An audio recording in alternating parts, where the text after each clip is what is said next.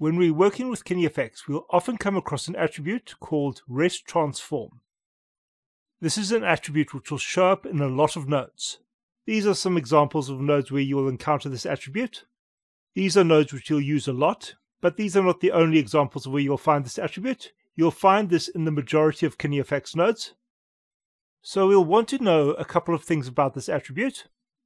What is the rest transform attribute? How do we create the actual attribute itself? This is not really an attribute which is automatically created. How do we use it? And what kind of uses does it actually have? So the answer to the question of what the rest transform actually is simple. This is actually just a stored pose for the rig. Basically, we are storing a pose for each joint, and this pose is being stored in a 4x4 matrix attribute. The rest transform itself is essentially just a default pose for the rig. Normally you would consider either a T pose or an A pose to be the default pose for the rig, and this is what we'd usually store in the rest pose. However, that is not necessarily the case, and there are other ways in which we can use this attribute. While a T pose or an A pose is important for the rigger, it's not necessarily important for the animator. It is often better to give animators a rig which is in a relaxed pose. This pose would have a bit of the personality of the character in it and would provide a less rigid starting point than a T pose or an A pose would, and we could use the rest transform to create this kind of pose as well. So essentially any pose we choose can be used as the base transform for the rig, although most of the time we'll want this to be our default A pose or T pose, especially when we're using solvers. So the next question is, how do we actually create a pose, and how do we create a rest pose? It is very useful to know how to store and use poses as attributes. This is not the only way to store poses, nor is it specifically speaking the best, but each method of storing poses has its own drawbacks and its own advantages. This process of storing a pose as an attribute makes it very easy to use that pose as part of the logic of the rig. So first we'll look at just storing a pose. I've created a very basic rig over here. This is just a line which has been converted into a rig. I've done this by adding a name attribute and a transform attribute to the joints. I've then specified that the Z-axis is going to be oriented down the length of the bone. This has been done with an orient joints node.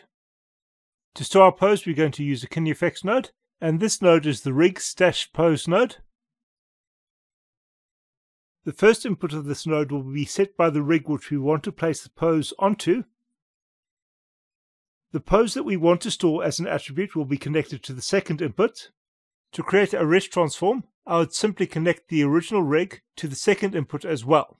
The skeleton does not have any transforms applied, so these will be the 0 values for the skeleton. By default, the rig attribute pose node will set its attribute name as rest transform. So we'll now have an attribute, and we can view this attribute in the geometry spreadsheet. This is a 4x4 matrix. So we're storing the current pose for each joint on that joint as an attribute. So we'll not always be setting a rest transform. We can store any pose that we want to. For this, I'll get another rig stash pose node. I'll connect the output of the rig stash pose to the new rig stash pose node. I will give this pose a new name. In this case, I'll give this a generic name, pose1. I'll connect this to my rig, and I'm going to modify the rig using a rig pose node. I'll then pose this rig. In this case, I'm making some random rotations.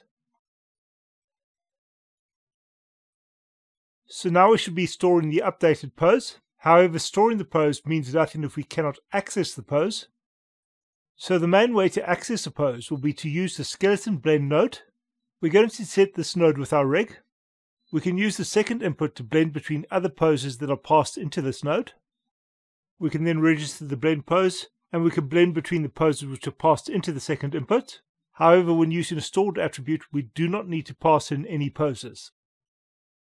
When using attributes, we will not be working in the same way, so I'll clear out the blended poses. I will need to update my channel inputs. Clearing out the poses removes the skeleton itself from the blend, and we need to add it again in order to have any blend work. I can then activate the blend to pose toggle.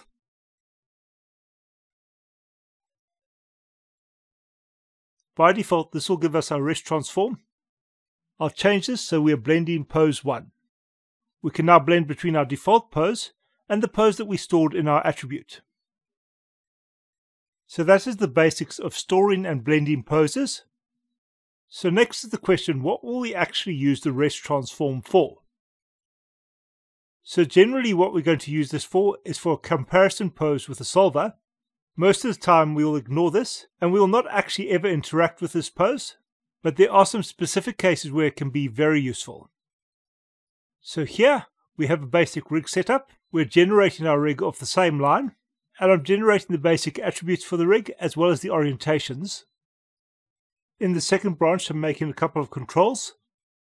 So here we have a control for our effector as well as our up. So I can then turn on the solver and we can see the IK solve that we're getting. The solver is working and the IK chain is pointed towards my control. We also have an up vector which controls the plane of the leg. There are, however, issues with this solve. The main one being that the solve for the leg does not match the original pose for the leg at all. This is a fundamental problem which you do get with IK solvers where you have more than 2 bones. We can improve on this using the solver. In this case the solver is an IK solver, and we'll work on the final parameter in the solver, which is the rest angles mode. This has a couple of options, the first of which is compute from targets. This will mean that the skeleton is going to attempt to match the pose that the skeleton had when we first entered this node. So if we zero out our controls, the positions of the joints should match the controls that are being passed into the input for this node. This will give us a better solve straight away. However, in this case the solve is reversed. To fix this, I'll change the twist offset by 180 degrees. The other option here is to use our rest transform. This would allow us to make sure that the pose tends towards the default pose for the skeleton, which in most cases would be either our T pose or A pose. This option is also probably the better of the two options, since it is not determined by what is coming into the rig. Instead, it is relying on a single default pose which will tend towards. And this is probably the biggest use for the rest transform, which is where we use solvers that we want to have a specific default transform to work with.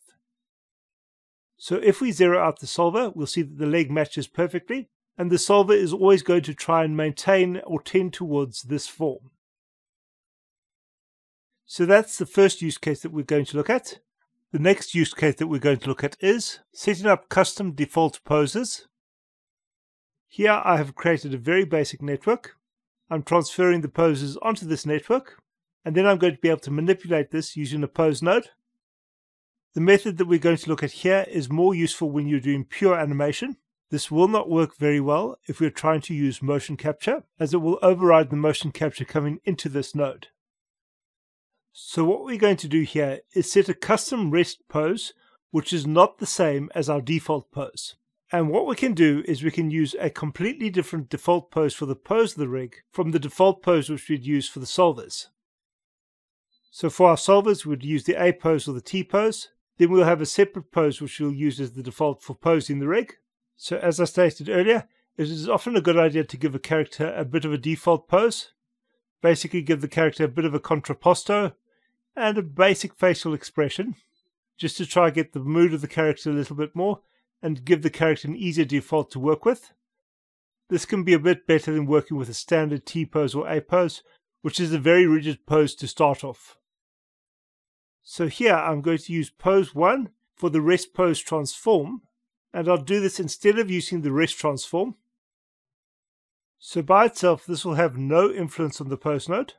However, if we change the mode to be from rest pose, our rig will now use pose 1 as its default pose, and that pose will represent our zeroed values when we zero out the transforms. If we're doing this, it's best to make sure that all of our poses are based off the rest pose. Once again, this will allow us to use the rest pose as our default value, and then we can rotate our joints based off that. So that's the basic of setting up poses. We can use them for quite a lot of things. We can use them for animation. We can also use them to set up default poses for characters.